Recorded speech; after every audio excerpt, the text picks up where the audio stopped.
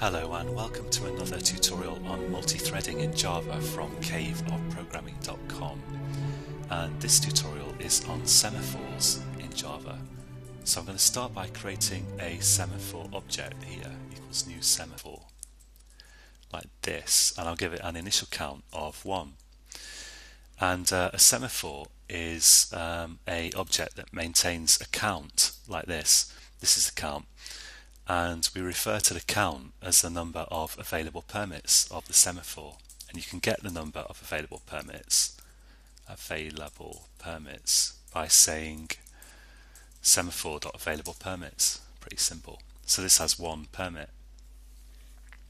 Now there's a method that increments the number of available permits, and it's called release. So if you call release now, I've got 2 permits, and of course I could start this with 0 and release would make it 1. And there's also a method that decrements the count of available permits, which is called acquire. So if I start with 1, release 1 and acquire 1, I've got 1 by the time I finish. Or if I start with 1 and acquire 1, then I've got 0. Pretty simple. And the point of this is that acquire will actually wait if there's no permits available. So let's say I've got no permits here, and I call acquire. This will just wait until a permit is released somewhere, and I'm not releasing a permit, so it will just wait indefinitely. And so you can think of this as acquire and release for a semaphore with 1 permit is a bit like a lock. It's a bit like doing lock and unlock on a lock.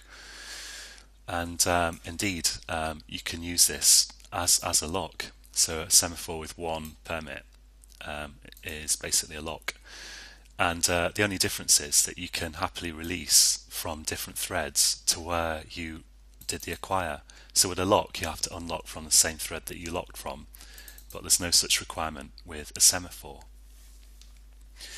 Now, what semaphores are usually used for is to control access to some resource. So let's say you have well, let's start coding that and see how it would look. What I'll do is I will create a connection object here.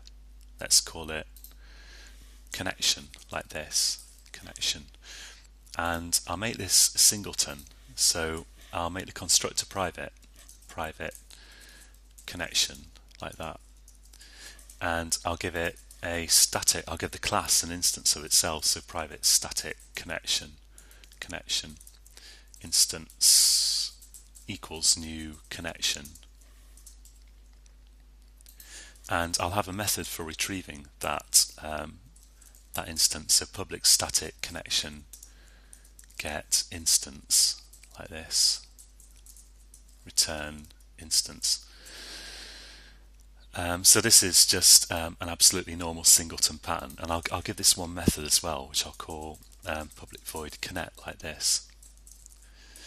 And connect doesn't do anything at the moment, but now in my main program, of course, I could call connection.getInstance.connect, and there's only ever 1 instance object at any given time.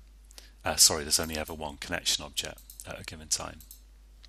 So the idea is here that you can make connections to this connection. So I'll give it a private count, private int count, and this is going to be the number of connections that are made at any given moment. So actually, maybe it's better to call it connections. And then in connect here, I'll just have a synchronized block, synchronized this, let's say, and I'll increment the number of connections like that, and then let's output it here as well. So current connections, like that, and I'll say connections. And I'll also when you exit the connect method, I will just decrement the number of connections currently made. And in the middle here, let's just simulate doing some work here with thread.sleep. Make it sleep for 2000 milliseconds, let's say, and let's just handle that exception here with try catch. So now if I run this, I just connect. It says one connection, and then it exits. Now in my main program here, I'm going to create a massive bunch of threads. So I'll use executor. I'll use an executor service like this, executor, and I'll say that equals executors dot new cache thread pool like this. And a cache thread pool is just a thread pool which every time I call submit on this executor, which I'll do like 200 times, so I++, I'll say executor.submit. It will just create a new thread for me, and it would try to reuse threads. So if it was able to reuse a thread that had become idle to run one of these processes that I'm submitting, it would do. But here I'm just going to submit 200 all at once, so there's not going to be any reuse of threads, I don't suppose. So I'll say here public void run like that, and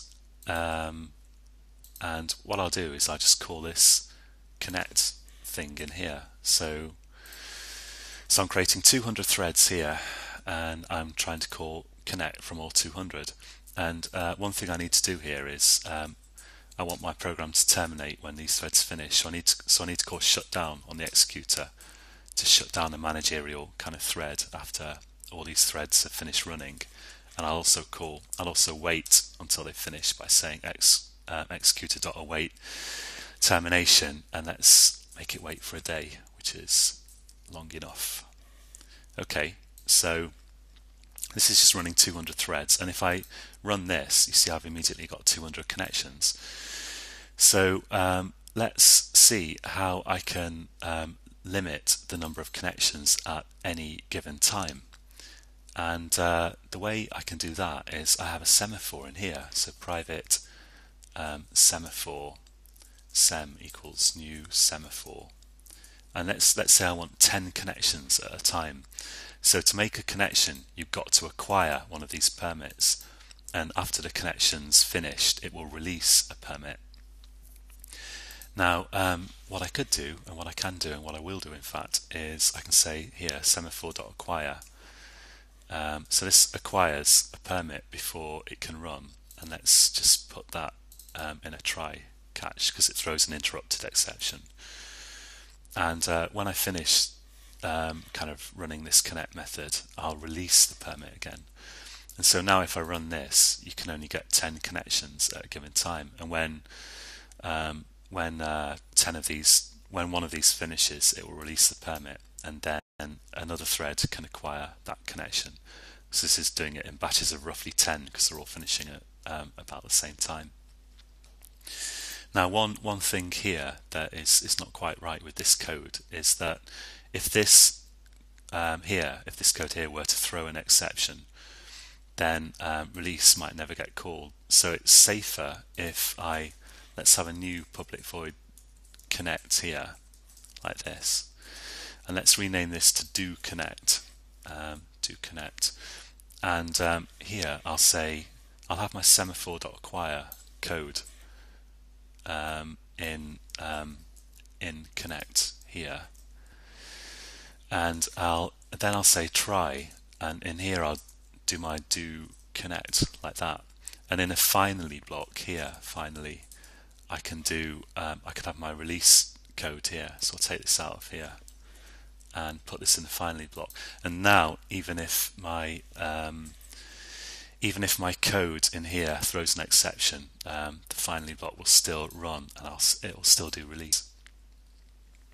So one last thing I want to mention about semaphores here is just that the semaphore object constructor has a fairness parameter, and if you have a fair semaphore by setting this to true, then it means that whichever thread called acquire first will be the first one to get a permit when a permit becomes available. And if you don't have true there, then that is not guaranteed. So usually you probably want a fair semaphore here, so you probably want that to be true. Although I think there are performance benefits to having it equal to false, but most of the time you will want it to be true, because you don't want it to be kind of leaving some thread in the background while it services other threads, and you don't want like one thread to have to wait ages and ages to get a permit when other threads are getting those permits that have been waiting for a shorter time. Okay, so that's it for this tutorial, and join me again next time, and you can find this code on caveofprogramming.com. So until next time, happy coding.